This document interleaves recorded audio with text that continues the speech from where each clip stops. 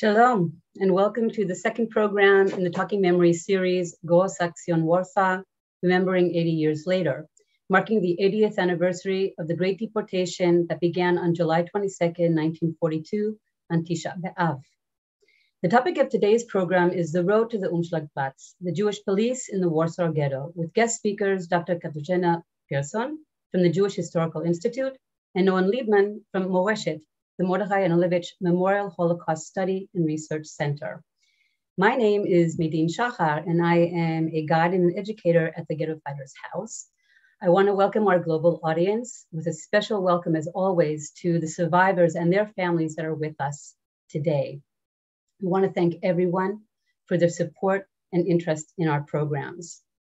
This program, as is the whole series, is in partnership with the Johannesburg Holocaust and Genocide Center, Classrooms Without Borders, the Rabin Chair Forum at George Washington University, Moreshet Holocaust and Research Center, the Institute for the History of Polish Jewry at the University of Tel Aviv, the Polish Institute in Tel Aviv, and the Jewish Historical Institute in Warsaw.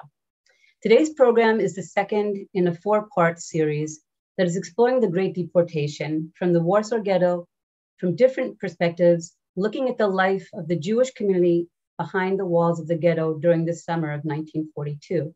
The first program with Professor Javi Dreyfus and Holocaust survivor Pinchas Guter set the background for this series with a description of the ghetto and the mindset of the Jews entrapped inside as the deportation approached. We hope that you will join us for the next two programs in September and October. And now, I would like to introduce our first speaker. Katarzyna Person is a historian of Eastern European Jewish history, working in the Jewish Historical Institute in Warsaw, as I said, one of our partners in this series. She received her PhD from the University of London and her habilitation in 2020 from the Polish Academy of Science. She has held a number of fellowships at institutions including Yad Vashem, the Center for Jewish History in New York, and the Ludwig Maximilian University of Munich, Marie Curie Individual Fellowship. She has published 4 books on the history of Jews in Poland during the Holocaust in the immediate post-war period, including Warsaw Ghetto Police, for which the English version was published in 2021 by Cornell University Press and the United States Holocaust Memorial Museum. And with that, I would like to give Katarzyna the floor. Thank you very much. Thank you for this introduction, and thank you everyone for coming. It's wonderful to be here. And I'm also very happy to be able to share floor today with Noam and his wonderful research on Stanisław Gombiński.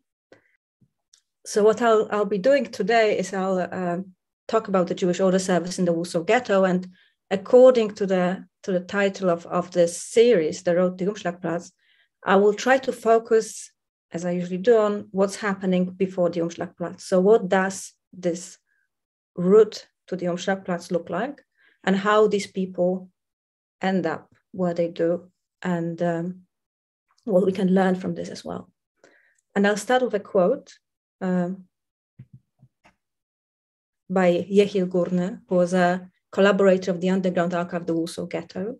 And on November 5th, 1942, so after deportations, the summer of 1942, deportation from the Warsaw Ghetto, he wrote in his diary the following: "The Jewish police will perhaps try to justify we had to. We received orders to deliver such and such a number of Jews a day. The authorities threatened us with death. For a moment, I will place myself on their side. I say that orders must be carried out, whether you are a disciplined soldier, even in the service of the enemy, when the lives of 2,000 Jews 2,000 Jewish policemen are of higher value than the life of the whole community. Is the behavior of the Jewish police during the action justified?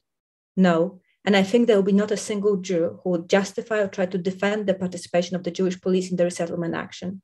In stronger words, I accuse may be the answer to the conduct."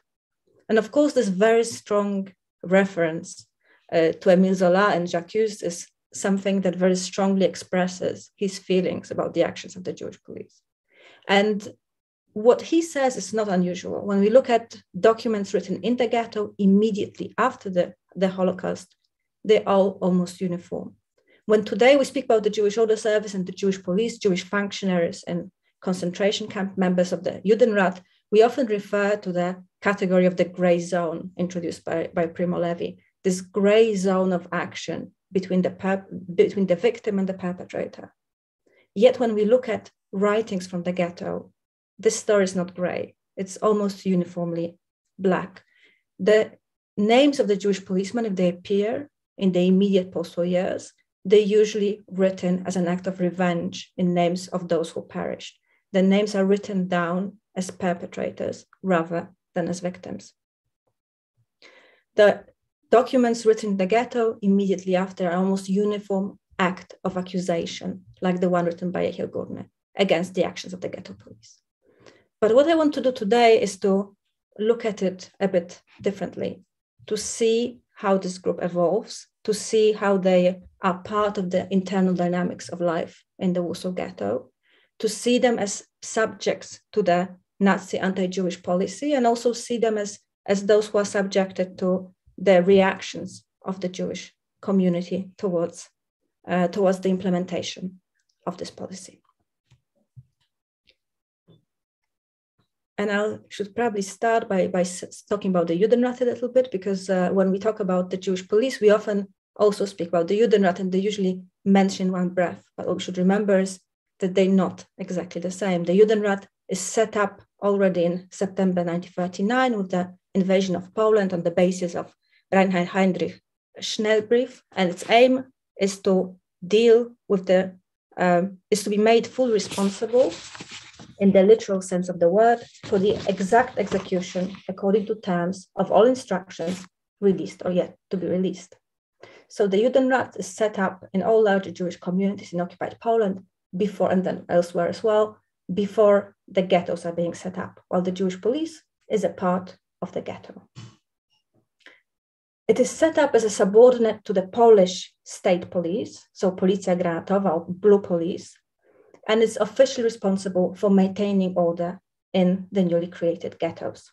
In many ghettos, especially largest ones like Warsaw, it is often based at least slightly on an already existing paramilitary organization, which is aiding the Judenrat in catching and escorting prisoners to forced labor. So it's not also by definition an independent organization, it's an auxiliary service that performs tasks imposed only by the German administration, the local Polish police, and the Judenrat.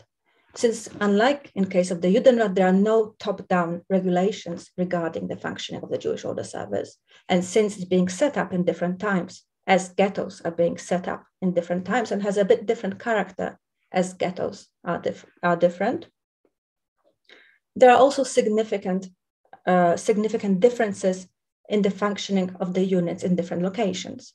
For example, its relationship to the Judenrat, the Polish police, and the German authorities as those three bodies supervising it. In Warsaw, which I'll show in a moment, the head of the Jewish police is a high-level pre-war member of the Polish police. This has particularly close links to the Polish police. In other ghettos, where there's a number of people who are collaborating with the German authorities within the police structures, like in Kraków, it has much closer links to the German authorities. In other places, especially smaller ghettos, where there's no clear German presence and also no strong Polish police network, it can have much closer links to the Judenrat. But what they all share, irrespective of how they function and how they fit within the community in which they are set up, because of course they function differently in larger ghettos like in Warsaw and differently in smaller ones. What they all share is that they are primarily used to first conduct roundups for forced labor, to collect contributions, to guard the ghetto borders if there are borders, and in many cases participate in the last stage of the existence of the ghetto. In case of Warsaw, to participate in deportations to death camp. In other cases, maybe one way or another, aiding in the auxiliary service during executions of ghetto inhabitants. And the story of the Warsaw police begins on September 20th, 1940. So a month before 3 weeks before the ghetto is set up, the city governor of occupied Warsaw unexpectedly calls in Adam Czerniaków. Adam Czerniaków is the head of the Judenrat in Warsaw, as you probably know. He's then 59 years old, an engineer, a social activist, and also, as we see him today, because of course his image, just the image of the Jewish order service, it fluctuates and changes in time. But as we see him today, a very capable administrator, a man who was very skillfully maneuvering between German demands and the needs of his own community. So Czerniaków is called in and told to establish a Jewish order service, a Jewish police force that will be the Jewish equivalent of the Polish Blue Police and part of the quote unquote Jewish autonomy in the planned ghetto.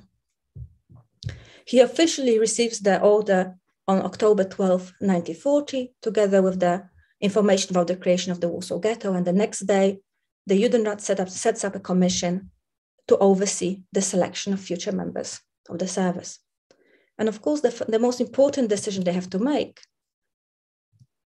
is who will be the head of the new service. So who will be the person, the man in this case, responsible for setting up in a very short period of time a service, a police force, a paramilitary police force, which will serve the newly created Jewish quarter.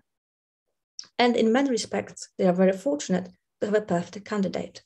And the perfect candidate is Józef Szeryński, who we can see on this picture, a man of great ambition and talent, born in 1895 as Józef Schenkman, from 1920, member of the Polish state police, and immediately tasked with the duty of setting up Polish police force in Upper Silesia. So a man who has already experience from very early on in setting up new police forces.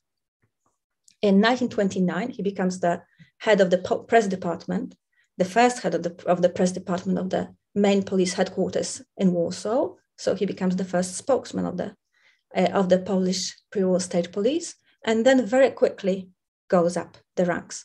Even though there are people who claim in the ghetto that he was alienated and unhappy as the only Jew with at such a high level in the Polish state police, this doesn't seem to be true.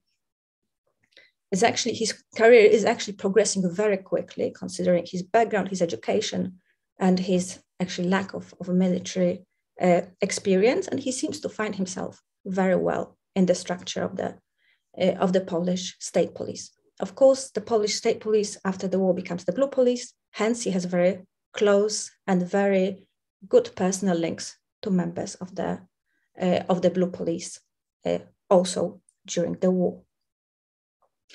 So Szeryński is a perfect candidate in every aspect other than one, and that's the one that's of course decisive, and that's the fact that he's baptized. He's baptized. That's what allowed him to have this extremely successful career in the Polish state police, and he is an alien in the Warsaw Ghetto. He's completely alienated from the ghetto community. That's something comes across very clearly in testimonies from the Warsaw Ghetto, and it's not only because of his position in the ghetto, but also because of his complete lack of relationships with Warsaw Ghetto Warsaw Jewish community from before the war. So understandably, and that's really what shapes the image, not only of the image, but also the way that the Jewish police works in Warsaw, he surrounds himself with people like him, with people he can trust, with people he can understand and he can have put trust in. And these are mainly highly assimilated lawyers, often people with truly wonderful pre-war careers, people with very high standing in the community, both Polish and Jewish, and but nonetheless people who are highly assimilated. And these people form the corpus of officers of the Jewish Order Service. And once this is set up, they start searching for rank and file policemen.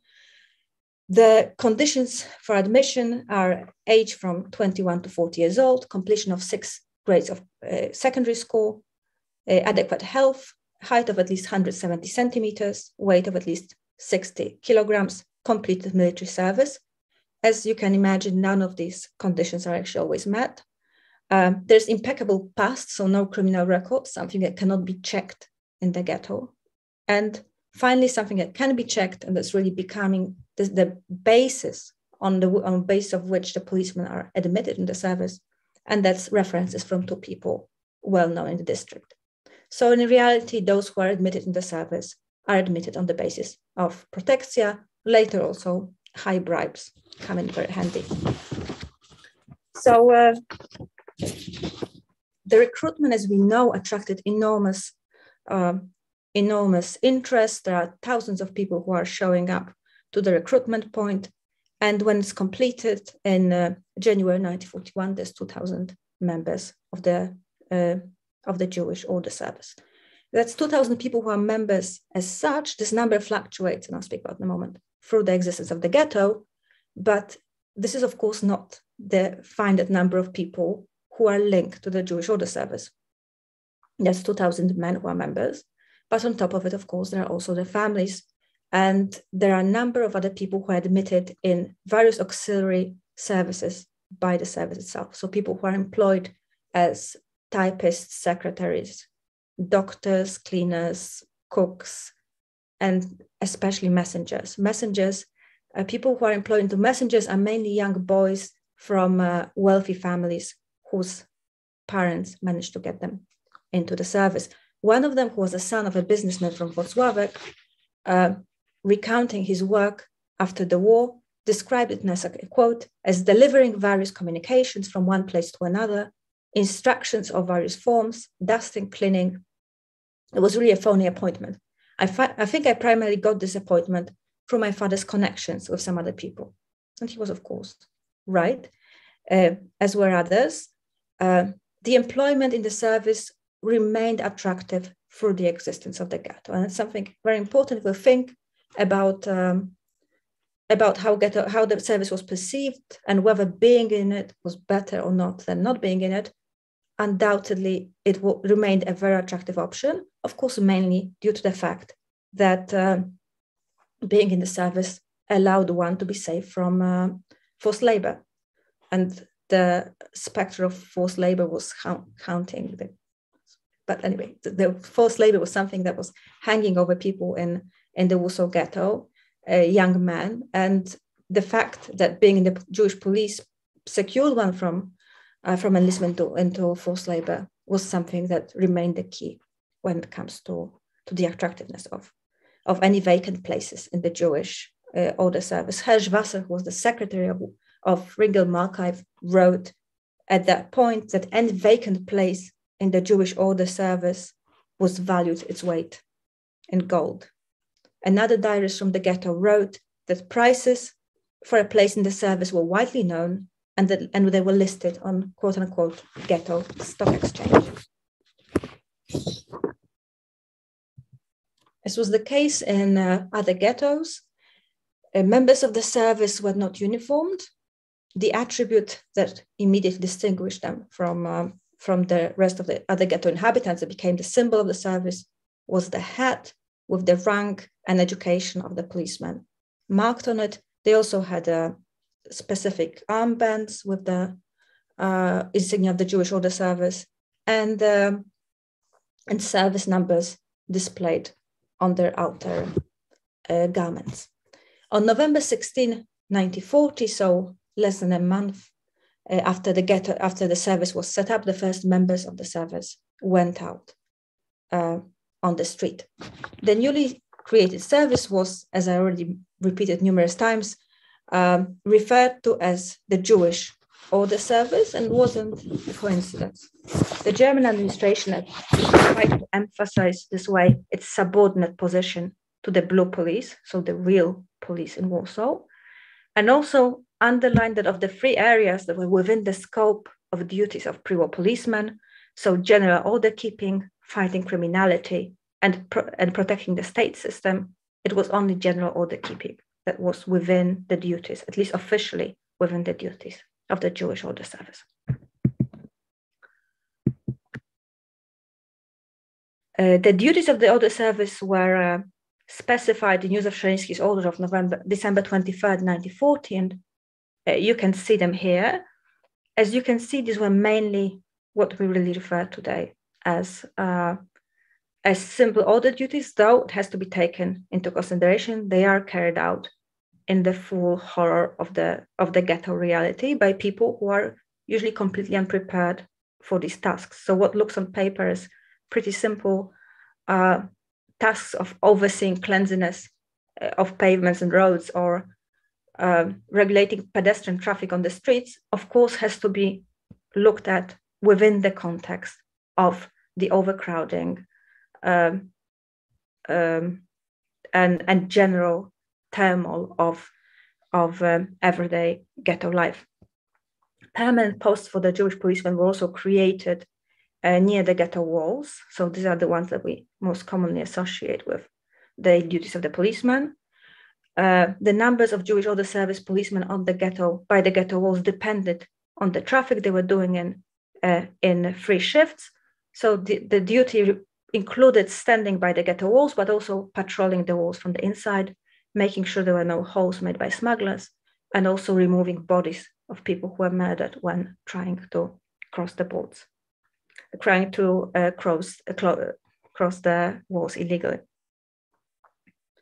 And of course, the key duties that the Jewish police had to really carry out on top of everything that's mentioned here were those involved the assistance service to the Judenrat, and resulted from subsequent and constantly growing, increasing demands of the Germans. And these included rounding people up for forced labor, escorting groups to forced labor sites, securing the ghetto walls, which I already mentioned, assisting requisitions of various types of contributions, as well as monitoring blackouts and anti-aircraft defense at night. So when we speak about the Jewish police, and when Jewish police is mentioned, it's often mentioned in context of this superficiality of ghetto life. We think about it through the prism of corruption, violence, but not really what these people had to do every day. While, as we see here, their daily duties were actually very real. They were constantly exposed at illnesses as well, of course, with ghetto being constantly ridden with typhus. They were in the first line when it comes to German violence. They were actually the people in the Warsaw Ghetto who for the very long time were the only ones who had constant direct contact with the Germans, and who were in the first line when it comes to the violence. And there is actually, we have reports regarding death rate of the Jewish policemen, and it's not insignificant. And I think it's clear that it comes both from exposure to typhus firstly, and secondly also exposure to violence on the ghetto walls. Moreover, it should be remembered that organizational status of the Jewish Order Service clearly prohibited corruption. Members, and I quote now, acting for the purpose of obtaining property or personal benefits for himself or for other persons, and those who, and I quote again, assume or benefit from financial gain or its promise for himself and another person, were to be penalized.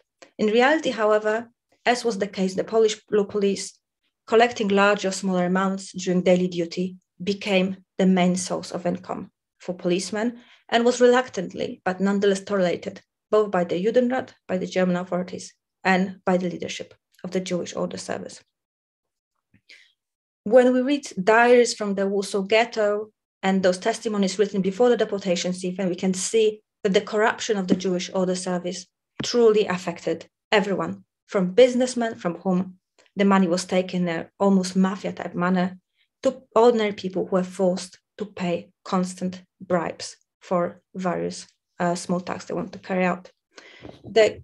This corruption was also growing when in the gossips which are circulating in the ghetto. We have numerous examples of course, not proven anyway, gossips regarding the growing greed of the Jewish policemen, mainly during disinfection of apartments, disinfection actions, which were a way of combating, apparently, though it completely didn't work out, combating the typhus epidemic imposed by the German authorities, were one of the key places where bribes were being taken, and also the ghetto walls, where bribes were taken both from big smugglers and from individual people who were trying to illegally pass the goods through through the ghetto walls. An important part of this growth of corruption was, of course, the fact that there was an open tolerance for such practices, and in time even grew pressure in this regard, which led to the development of specific patterns of bribery. One member of the Center Brigade who worked with the Jewish Order Service explained in his account in the Riegel Markup, so account again taken before deportation started. He wrote, "Although I found myself in such material conditions that I did not feel compelled to earn something on the side, I looked at my colleagues with a certain envy when they were bragging about their achievements with a smile on their faces. And I, exhausted more than anyone else, went home with my tail between my legs. Gradually, I became used to taking money. The soaring prices made me aware of how much I needed." What also comes clear, I think, in this testimony, when he writes about being exhausted more than anyone else, is the fact that policemen were aware of the risk to their health and their life.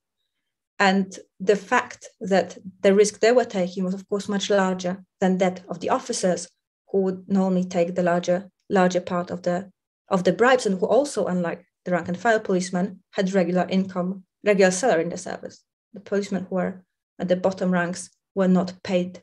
They were getting some sort of aid every now and again, but they weren't paid regularly, while the officers were getting regular salary. And this enormous financial gap between ordinary policemen and high-level officers was something that was also contributing to the growth in bribery, and also belief that those people also deserve to be taking money.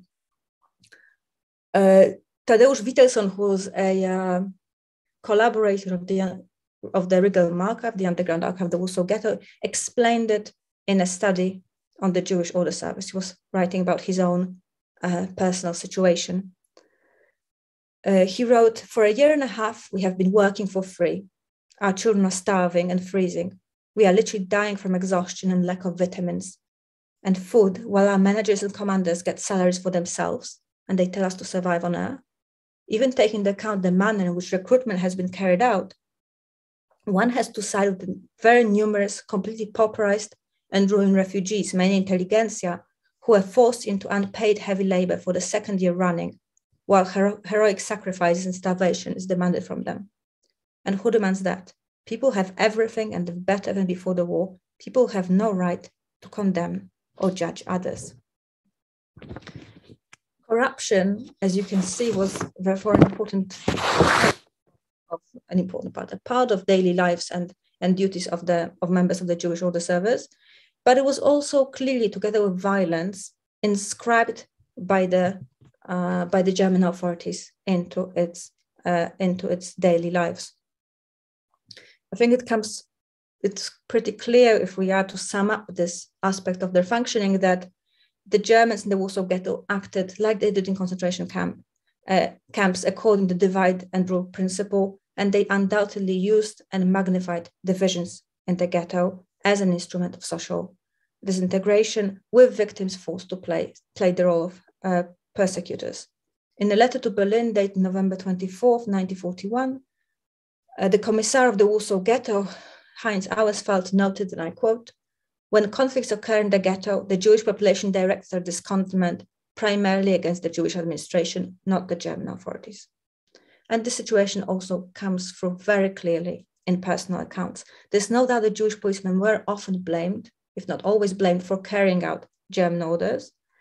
And the duties not only involve violence, and violence was written in those duties, but also, just as importantly, violence was fully visible. And that was really the only violence that was visible to ghetto inhabitants, with members of the German administration staying outside, at least until the spring of 1942, outside the ghetto.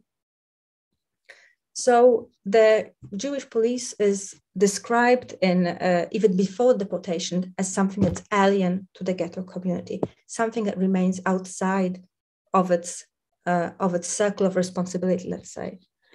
And moreover, something that very quickly becomes both physical danger and a threat to the unity of the ghetto community. Yet one officer wrote that despite the general hatred of the Jewish order service, and I quote now, there was an exception in thousands of houses, husband, father, brother, son, nephew, cousin, brother-in-law. This one does not allow vicious acts. He's different. So family members and close friends, when we look at testimonies from the ghetto, are always described as the honorable exceptions. Others, even if they're friends, even if they are from the same social circles, from the moment they put the cap on, they become part of this faceless, hostile, and hated collective of the Jewish order service. So the policemen were perceived as strangers because of the assimilation, or considered to be assimilated, because the community declared their behavior as offensive, and also, of course, because they were strangers, because they were part, and the only visible part, really, for many months, of the foreign authority imposed on the ghetto.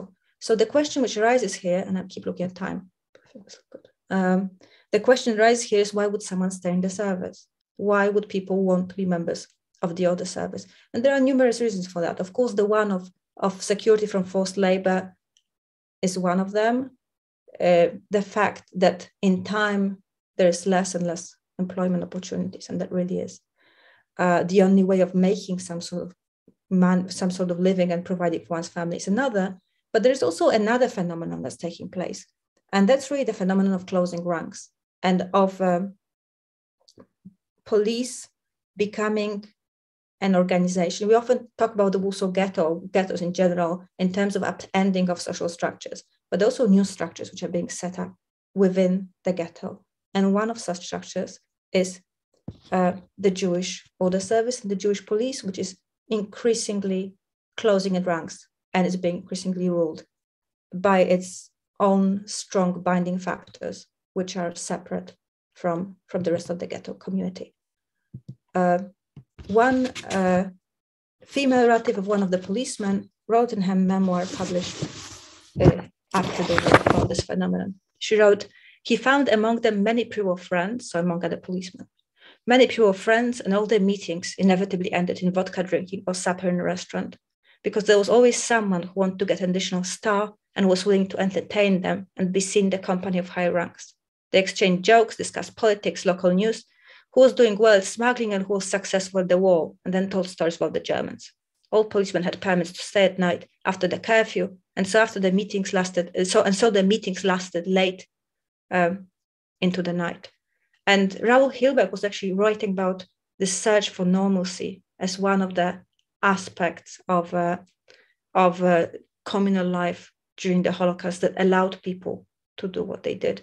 And undoubtedly, policemen were also such people. They were also looking for normalcy, and this office and the hat and the fact they could work, leave their apartment every morning and then work with their pre-war friends was an important factor why they stayed in the policemen, in the service. And the question which arises, and I think we still haven't quite found an answer to it, is how this gradual development into an insular group, even before the deportations take place, affect the policemen. So how do they function within those dual pressures? Because they often look and describe themselves as soldiers on the front of fighting. There's a soldier-like drill, and they do seem themselves to a large degree as soldiers, but they're not soldiers because they're not on the front anywhere. They are still sleep in their own beds. They still have their families around them. And how those two pressures work on individual policemen, the pressure of the group and the pressure of the family on the other side, is, I think, something that still awaits to be fully explored. But all of this story ends on July 22nd, 1942, on the Umschlagplatz, or rather in the building of the Judenrat at that point, where Hermann Heffler, who was the head of Operation Rheinheim Warsaw, reads out the Deportation Act to Adam Czerniakov, members of the Judenrat, and Jakub Leikin, who was at that point the acting head of the Jewish Order Service. And the order stipulates that the Jewish Order Service is to serve as an executive organ of the Judenrat responsible for carrying out deportations. In return, their immediate family members are exempt from deportations. And that's where the story of the Jewish Order Service, what we most often think of, begins. From the day on, the Jewish Order Service is bringing, there's actually another picture of it from the Okay, it's a picture from still before deportations, but from the day on, the Jewish Order Service brings 6,000 people to the Umschlagplatz. Every day, they get the addresses the night before and conduct roundups of buildings. We have, of course, numerous testimonies regarding it, and almost all testimonies from deportation to small or large degree focus on the actions of the Jewish Order Service. What is particularly remembered is the situation from August 1942, from which point aside from conducting roundups, aside from escorting the police to the Umschlagplatz and taking over 24-hour watch on the Umschlagplatz, also have to bring actually a certain number of people to the Umschlagplatz. And from then on, they are often referred to as catchers. There are numerous references to Jewish history in descriptions from these times. On August 6th, so around the same time when the order regarding the number of people that's meant to be brought in by each individual policeman is passed, they are moving in to a separate building, which is surrounded by barbed wire. And from that time as well, this separation between the Jewish Order Service and the ghetto is truly complete. The nightmare of deportations and the relative, as it seems, to the ghetto inhabitants, because of course we know it's not true, as we know we have testimonies from the policeman blog, but the difference between the horrors of the ghetto and the relative calmness of the buildings where the policemen are stationed is something that again appears constantly in testimonies. Around that time, there's also a growth in attacks on policemen, which are carried out both by individuals during the catchings and also by the underground, starting with the unsuccessful assassination attempt at Józef Szariński, followed by a subsequent, more successful attempts and assassination of top policemen, especially, most famously or infamously, Jakub Lejkin. At the same time, the policemen are starting to gradually share the fate of the ghetto. They are being deported group by group together with the rest of the ghetto inhabitants. In January 23rd, Józef Szariński commits suicide. The situation which of course mirrors the suicide of Adam Czerniaków, the first day of the deportation. And the remaining members of the Jewish Order Service are murdered during the Warsaw Ghetto uprising in April 1943. And the post-war story of the Jewish Order Service, no, we don't have time now.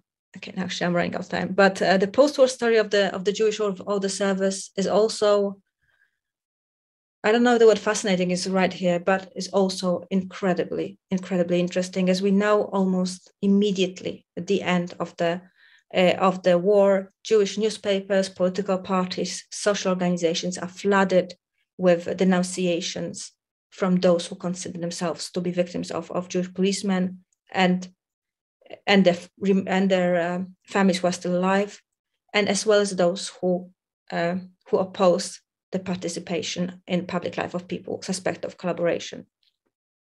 This leads to a series of trials, both by the state courts all around the world, wherever the policemen end up living, especially in Poland and Germany, where they are in DP camps, as well as various types of informal courts, so social courts, honor courts, religious courts, professional courts, who are trying and retrying in many cases numerous times, members of the Jewish Order Service.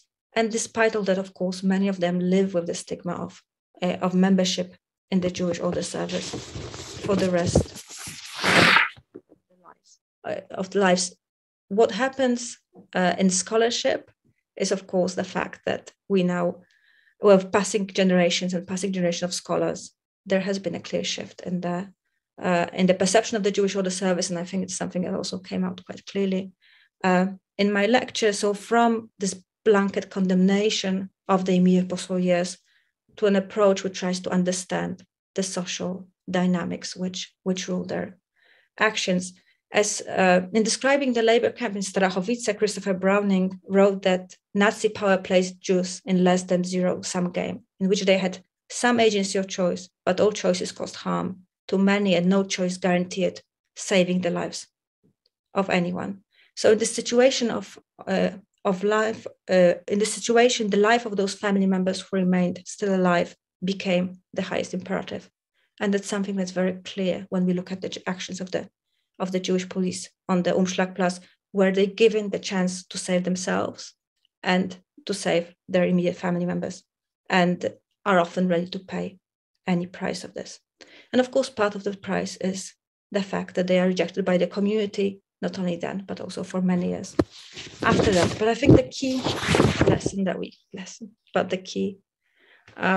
what we really take out of it is that in the end, all strategies of survival are futile. So those who survive ascribe it more often than not to chance rather than to conscious choices. And I think the fate of the Jewish policemen also shows it, that the service became a tool, and finally, with the destruction of the Warsaw Ghetto, like everybody else, a victim itself to the Holocaust. Thank you very much, Katarzyna, for your presentation. There are so many questions in the chat box. I know we won't be able to get to all of them, but I'm trying to keep track. So a little patience, because we are going to move on to the next speaker, who will deal specifically with one specific person in the OP. So first of all, thank you again. And I want to introduce our next speaker. Noam Leibman is a PhD candidate in the Jewish History Department at the University of Haifa. He is writing his dissertation under the supervision of Professor Marco Silber and Professor Guy Miron. He holds a master's degree from the University of Haifa's Department of Jewish History, for which he was awarded summa cum laude. His thesis explored Jewish policemen's memoirs in the ghettos of Warsaw and Otwock. I hope I'm saying that right, Otwock. Leibman has been working at the Education Department of Moreshet, the Mordechai and Levitch Memorial Holocaust Study and Research Center, again, one of our partners for the series. And he's been there since 2008 and is currently the head of the Education Department. His article, indeed, merely a description of the events, the memoirs of Jewish Warsaw Ghetto police officer Stanisław Gombiński as a model for hermeneutic analysis, was published in the Moreshet Journal 18 in English and 101 in Hebrew. So with that, I want to give the floor to Noam. Good evening, and thank you, Medine. Thank you, Katarzyna, for like always your interesting talk, and thank to all the partners of this series. Katarzyna gave us a comprehensive view of the Jewish Order Service, which allows me to focus on one story of one Jewish police officer from Warsaw, Stanisław Gombiński. I will start by presenting a short biography of Gombiński, then I will try to show and demonstrate Gombiński's narration of the Great Deportation and the argumentation accompanying it. Important credit should be mentioned is that all photos I'll use in this presentation are from the Jewish Historical Institute or from Ghetto Fighters House Archive. Stanisław Gombiński was born in 1907 in Wrocław. In some sources, the year is 1906. He became a doctor of law in 1930. Still, he did not complete his certification as an attorney because the regulation of the Minister of Justice on closing the list of advocates throughout the Polish state. He married Stanisława Solnicki, and the couple had 2 children. Gombiński didn't mention his family in his memoirs at all, but they were probably hiding in the Aryan side of Warsaw. When the war broke out, Gombiński was living in Warsaw. He volunteered for the army, the Polish army, and was injured. After the move into the ghetto in November 40, he joined the Jewish Ghetto Police, where he worked in Division 1, Organization and Administration. And after he achieved the status of a senior officer as the head of the Secretariat of the Jewish Order Service. His job involved actually office work for the most part. As a result of his position and due to his connection with Józef Szariński, commander of the Jewish police in the Warsaw Ghetto, he was familiar to some extent with the decision-making processes within the Jewish police and also in some way within the Judenrat. It's worth mentioning that Gombiński was also House Committee member and involved in the distribution of PPR underground newspaper. Following the action of January 1943, he left the police and soon after left for the Aryan side of the city, where he went into hiding. He and his family survived the war and after moved to Paris, where he lived until his death on 1983. While hiding on the Aryan side, he wrote two versions of his memoirs in Polish. The two versions were written in close chronological proximity to one another, just a few months apart. Gombiński addresses the period in both of the Warsaw Ghetto. The whole story of why he wrote twice and the differences between them is really behind the scope. Sorry about it. The originals of both versions are located in the Ghetto Fighters House archive. The second version was published in Polish in 2012.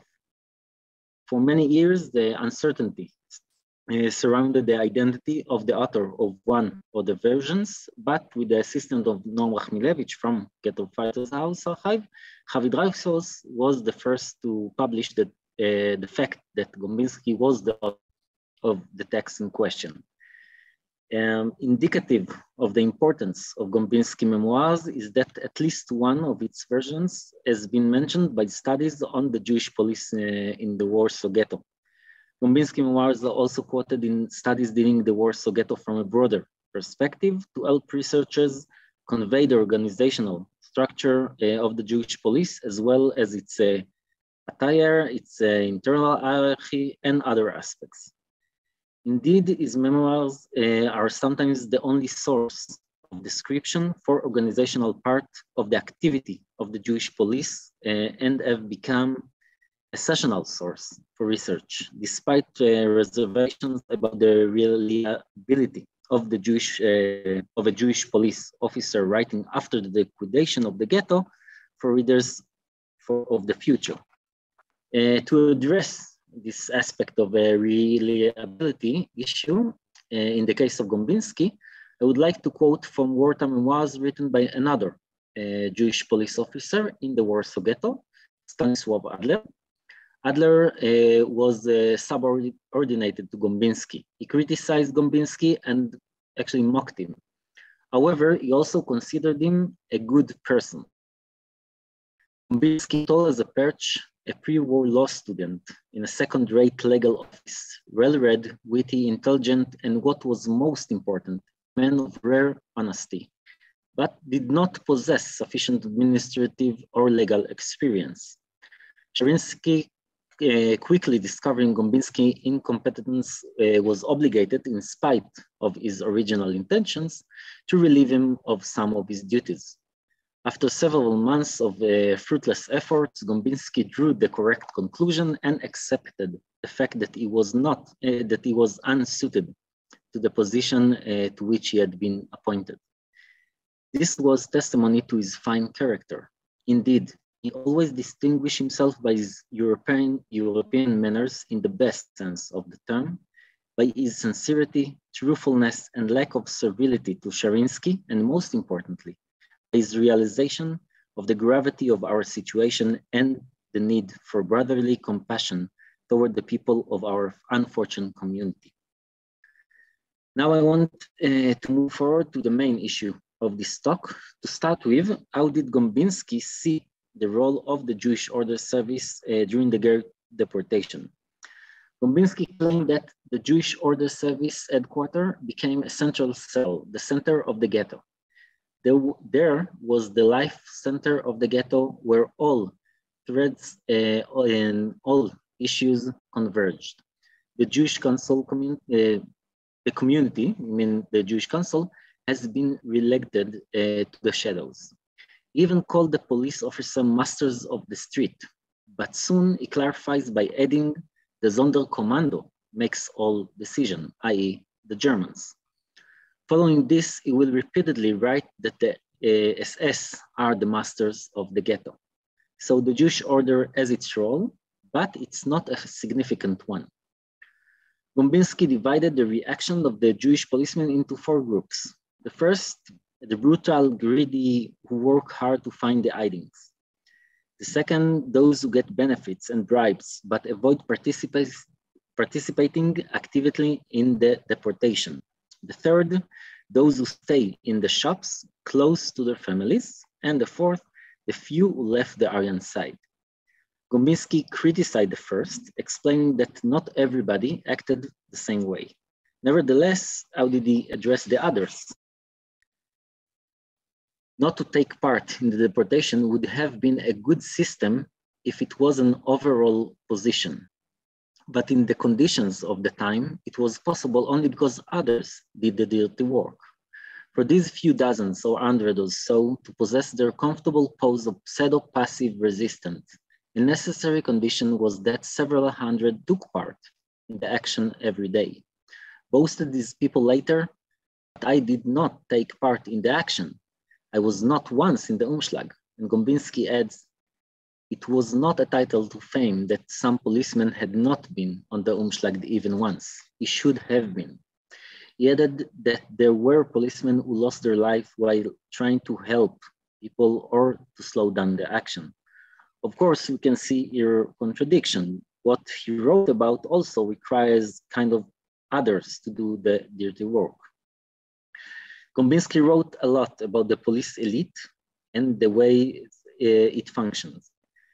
He was aware of the criticism against them, but he stayed loyal to a principle he declared, I quote, "My memoirs are definitely an indictment against the only real culprits," again, the Germans. Regarding Sherinsky and the critics, toward him, Gombiński wrote, "Those who knew Sherinsky more intimately think differently, but their opinion does not matter to the public. The public is still far from objective judgments. This task will remain for the future. For now, the public must have an object of its hatred, a visible symbol of evil." He seeks to address different people specifically, without generalizing or including the functionaries. For example, Gombiński, from another side, Gombiński wrote about Mieczysław Szmerling that he was a cruel dictator who abused people. Interesting example is Gombiński's attitude toward Jakub Leikin. Gombiński wrote that before the deportation, no one blamed Leikin for abusing or misappropriating functioning in his job, being corrupt or trying to look after his benefit. According to Gombiński, it was true that Leikin acted cruelly during the deportation and was devoted to realizing the orders from the Germans, but this is only because he thought that his job as a policeman was to carry out the Judenrat's orders. He honestly believed, according to Gombiński, that quick and efficient execution of the deportation would save at least part of the Jewish public. Leikin's fate, according to Gombiński, is an example of the Jewish strategy in this period. For this mistake, he suffered a tragic punishment. The tragedy of the punishment lies in the fact that a brave, eminently capable man died as the universally hated executor of his fellow brothers. With a different turn of events, Leikin could have done much for the world Jewry. Indeed, tragic, sad history and tragic, sad death. In another place, he wrote, "This is not a defense of the accused Jakub Leikin. It is the truth. Maybe subjective truth, maybe very personal impressions, but this is not whitewashing the black, closing eyes to the facts, falsifying reality." Gombiński's attitude to Leikin's story as a tragedy, and likewise to the level of the Jewish Order Service and the Judenrat, is interesting. In my opinion, it's not by accident, this word of tragedy. Gombiński wanted future readers to understand Jewish reality as a tragedy. But a scholar like Gombiński, who constantly uses historical and literary image, knows what tragedy is.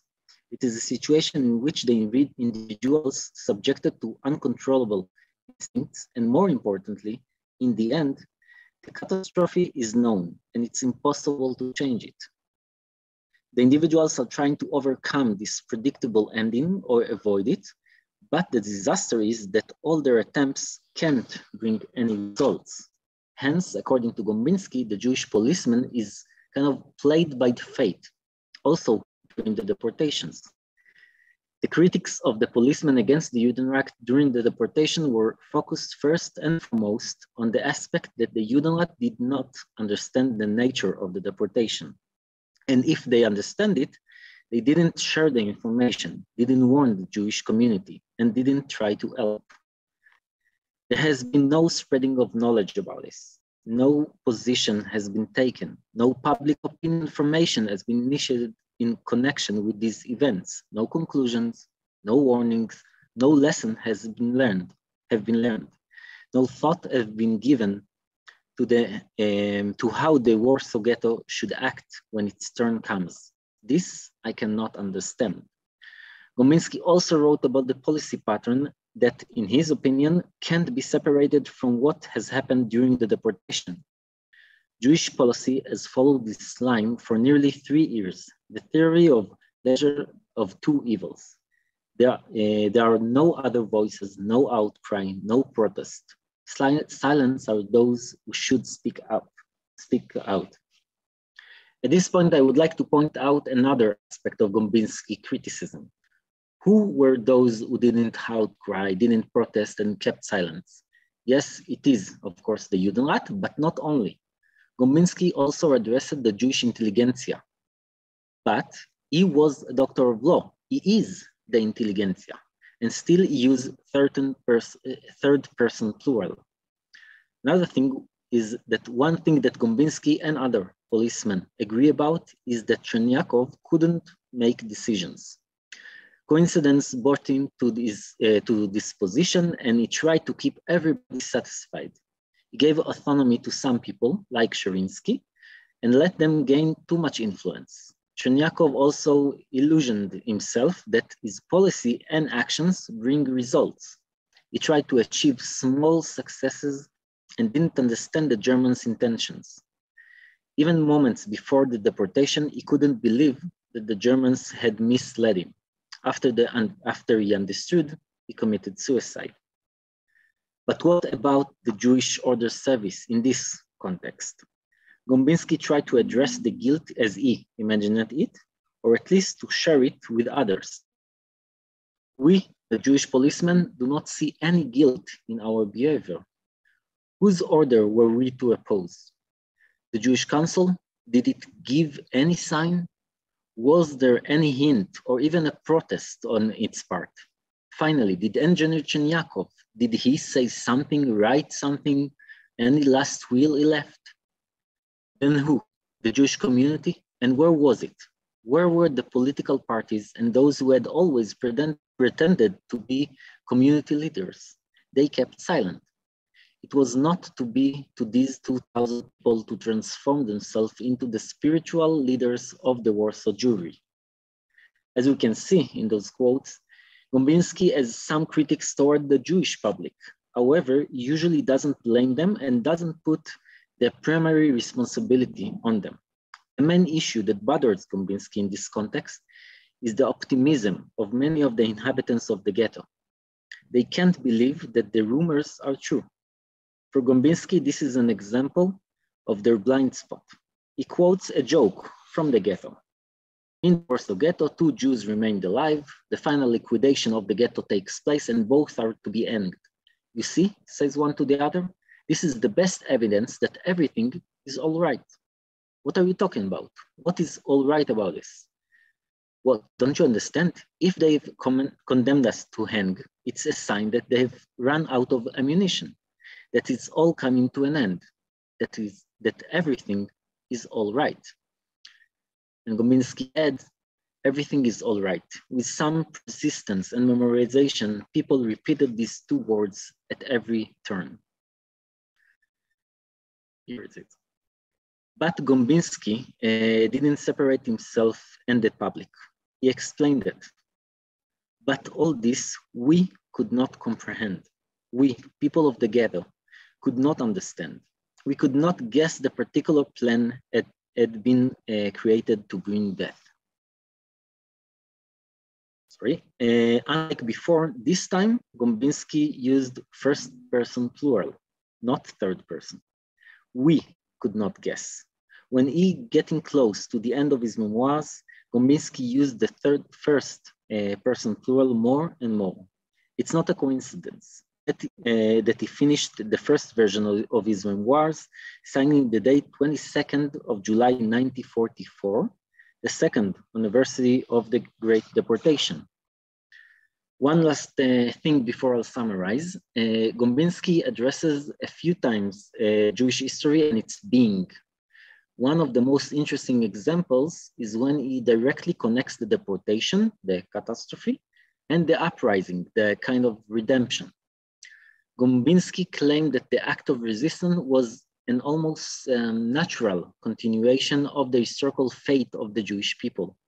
According to Gombiński, it could not occur during the deportation because, and I quote, it was too early and too late at once. The Jews had to drink the whole cup. But what does it mean? It's a reference to the Bible, Isaiah chapter 51. It refers to this sentence, and this sentence continues with this sentence, which means the people drank the cup of fury, and now the prophet promises that the misery will end.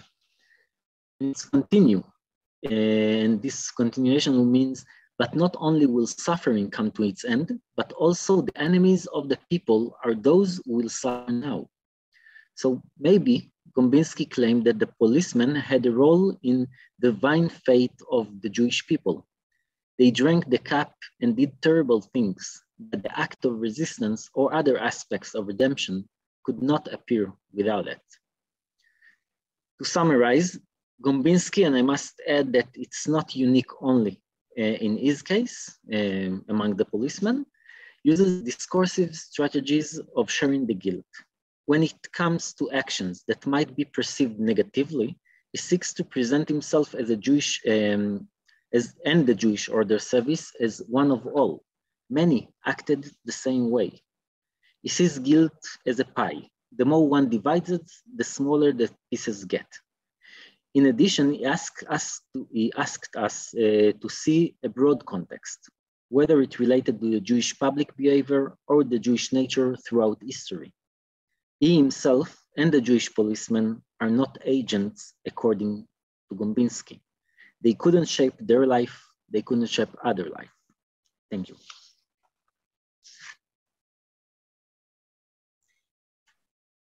Thank you very much, Noam, for your really detailed description of one police officer. Gives us so much information of the complexity of this subject. We're talking about difficult histories. The Holocaust is a difficult history, but within that, taking a look at what happened with the Jewish order and the behaviors. We have so many questions, so I want to actually suggest that the questions that were posted during Katarzyna's presentation actually are relevant to both of you. I think I want to start with language that was used in some of the questions. For example, someone asked if the Jewish order was considered collaboration with the Germans. That's one part of the question. And of course, that continues on. Well, because of the Judenrat and the Jewish order, that the Jews were killed because of their cooperation, the collaboration, that was the process. So I think these two things go together. And I want to kind of maybe understand how you both see, after your research, how would you describe the Jewish order? Especially when people still carry this understanding that they were collaborators, that they had a choice. It came up in the chat. People said, well, they could have decided differently. They could have chosen to not become a part of the order police. And other people answered back in the chat, well, people are fearing the life of their themselves and their families, which is the third part of the question. Language, collaboration, were they collaborators? Could we consider them a part of the mechanism, the Nazi mechanism, that without them, the Jews wouldn't have been killed? Because that's kind of the question here, as being collaborators. And thirdly, the third part is from the questions is, were there other reasons besides maybe a fear for their family and for themselves that may have led specific people to become a part of the Jewish order? Someone mentioned maybe the allure to power. Katarzyna, you said normalcy, which I really could understand. So these are three kind of questions that I put together into one big question, trying to put the Jewish order into some sort of language that we can understand, not directly go collaboration, not directly go here or there, try to understand who they were. So I'm throwing those out to you, to both of you. So who wants to start? I can start, but you start. This is a great question, and I think one that really is at the heart of this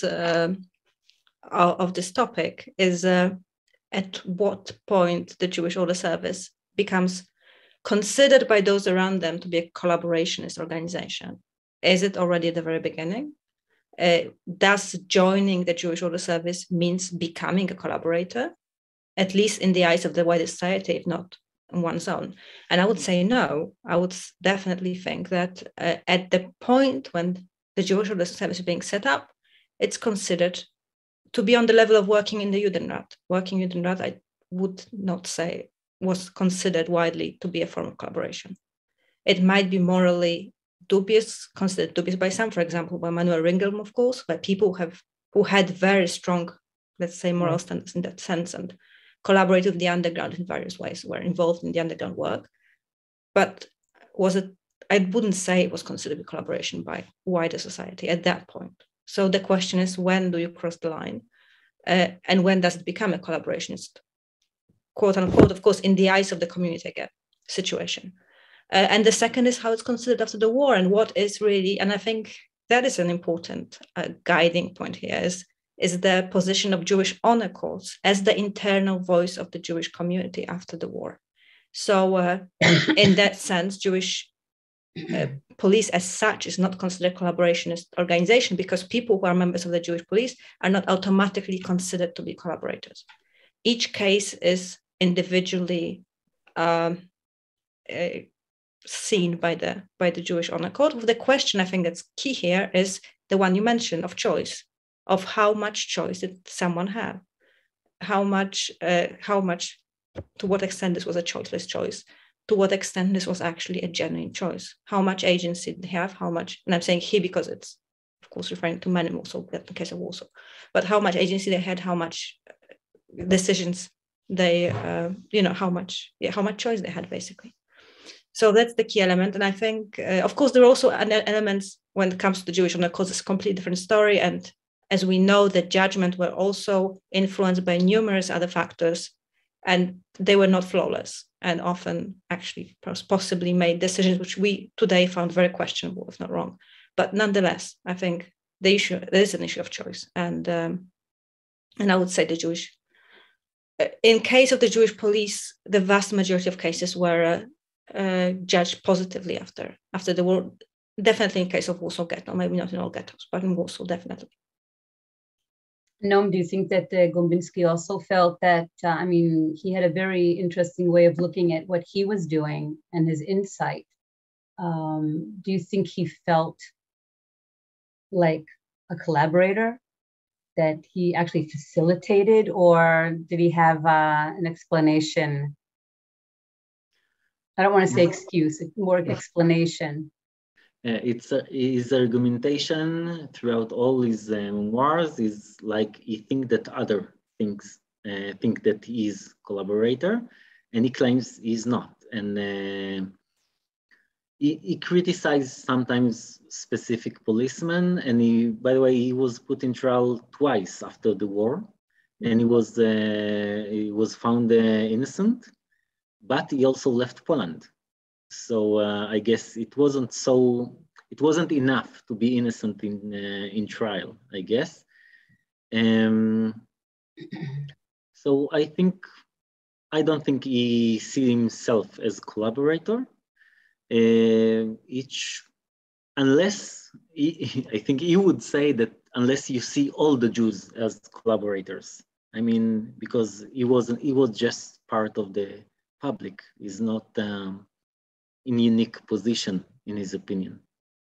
And I think specifically Gombiński, probably, according to what others say about him, was probably, I don't think he's the classic typecast of collaborator, not at all. Yeah. Some people, I want to take the next step. Of course, obviously, if people are thinking of collaborators and facilitating, they also are making comparisons to the capo, for example. So some people are asking, can you make a comparison between the order police and the capos, the functions that they had, the way they behaved? Do you see a comparison, or should we separate? I think they should be. I mean, I think I know they should be separated. It's a completely different dynamics, because here, as I said, there's an issue of family. There is an issue of quasi-normal, at least to begin with, let's say community, if we can say that, but it's some sort of communal dynamics, networks which are still passed on from before the war and are taking place in the Warsaw Ghetto. In the camp, it's a completely different situation, and they were also treated differently by honor codes. And I would say that it was widely perceived after the war that Jewish policemen actually had a larger scope of choice when it comes to joining the police and remaining within the police and capos. That being a prisoner functionary was more of an issue of life and death, while actually more prisoner functionaries were sentenced by honor codes for showing particular brutality towards other prisoners than the ghetto policemen. So actually, someone was actually asking that, who picked the order police, because you said that there was some sort of choice, but who was making the decisions? Who was deciding? I mean, I remember you talking about how many there were in Warsaw. So who made the decision to have so many? There was many, but it was a massive community as well, reaching almost 500,000 people. So 2,000 policemen is really quite a realistic police force when it comes to basically a large city that Warsaw Ghetto was, if not even realistic, too small possibly. So it was just proportional to the size of the community and the needs of in no way was it actually enough, but nonetheless, it was appropriate, the large number of people. But it was also led by the fact, as I mentioned, that there was so many people who were interested in joining the Jewish Order Service because of protection from forced labor. But who's recruiting them physically? Physically, that's actually a great question, something that's appearing over and over again, because they are Stanisław Gombiński, who, when he's elected to be the head of the Jewish Order Service, it is most likely an independent decision of the Judenrat, possibly with some input from the Polish police, but there's no proof that there will be any input from the German authorities regarding. He was approved, of course, but he wasn't pushed into that position by the German authorities in any way whatsoever. By the Polish police, yes, but not by the German authorities. And then the decision of choosing candidates from the thousands of people who are showing up is with him and with the commission which he sets up. There's a supervision commission which he sets up. And as I said, as in reality, this means that people like Gombiński, who have links with Szeryński from before the war, and friends of friends and friends of friends, are being admitted in the service. We have one testimony from one of the former policemen who says that half of his high school was in the Jewish police. He goes to a very prestigious Polish high school in the interwar period, and he says that from his Jewish friends from high school, half of them were in the police, because it is, I think, pretty much a mechanism of friends bringing in friends. And in time also people who are able to pay a bribe, which is a different sort of way of getting in. But undoubtedly that's what's happening. One of the things that you said, Noam, someone asked a question about if the order police ever were part of the underground, if they did any kind of, social welfare work. And you started talking about that a little bit, that actually Gombiński did have a connection with the underground, right? Were there others that you found that had that kind of connection? Gombiński didn't have connections with the underground.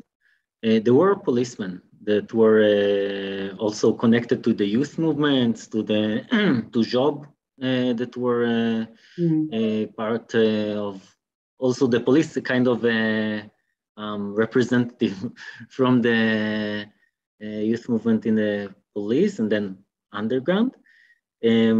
Not Gombiński, not any one of those who wrote after the war, except, well, there is a question regarding Vaum, whether he was or he wasn't, because Rachel Auerbach, it's not exactly the underground, but Rachel Auerbach said that he was helping to hide Ringelblum, but it's, I don't know, it's problematic, maybe, never mind.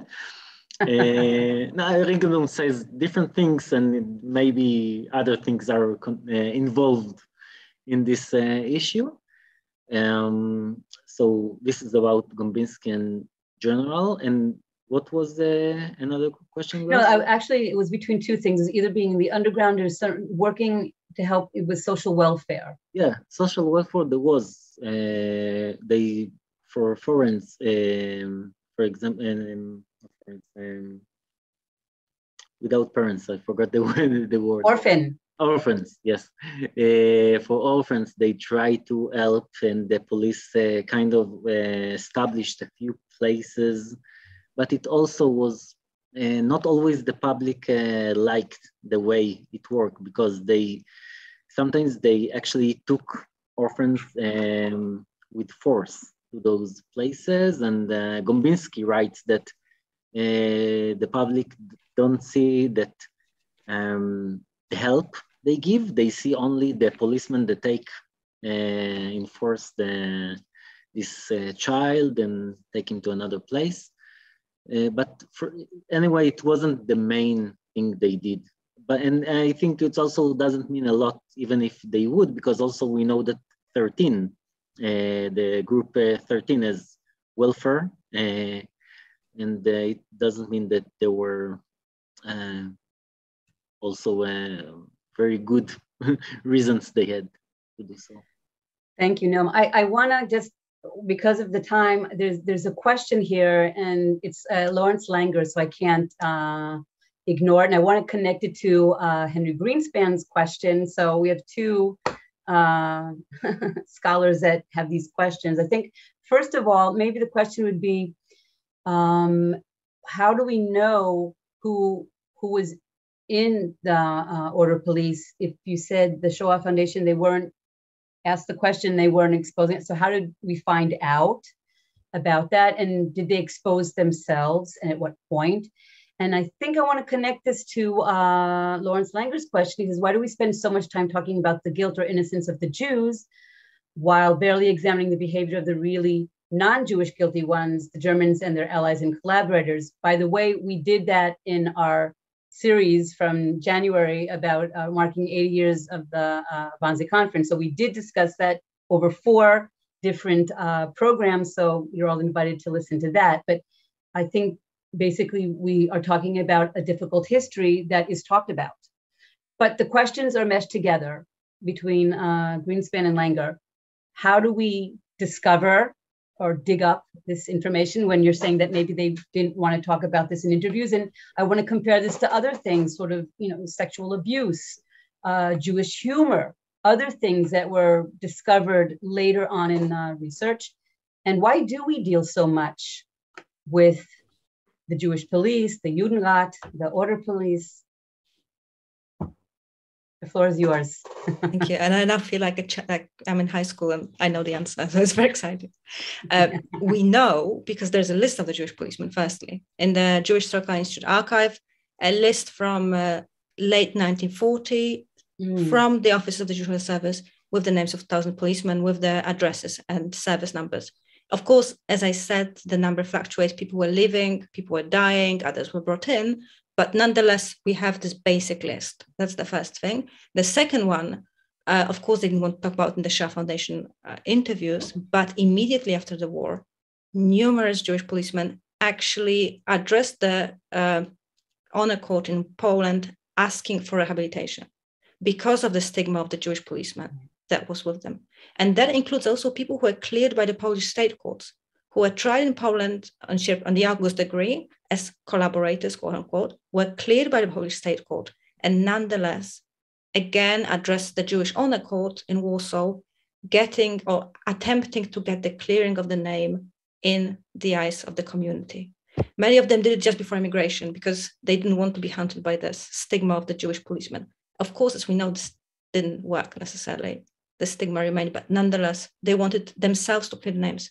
So a lot of the surviving Jewish policemen from Warsaw actually were not necessarily denounced, but themselves addressed the court, asking for the name to be cleared.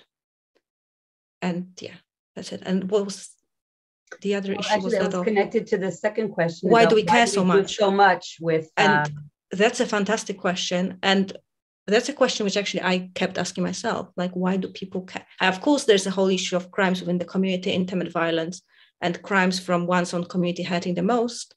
But I think a key element here is that no type of justice against the other two groups could be achieved after the war. No justice against at least attempted justice, even whatever we call it, retribution against the Germans could have been achieved in any way whatsoever by the Jewish community, other than a few attempts that we know of, or those few. But nonetheless, in general, nothing resembling justice could have been achieved. And similarly, as we know from now growing number of works on the trials of Polish perpetrators after the war, no true justice could be achieved against local collaborators. So the only group against which some sort of, I think, structured attempts at getting justice could be achieved by individual members of the Jewish community was for the network of honor courts, and those were the quote unquote collaborators.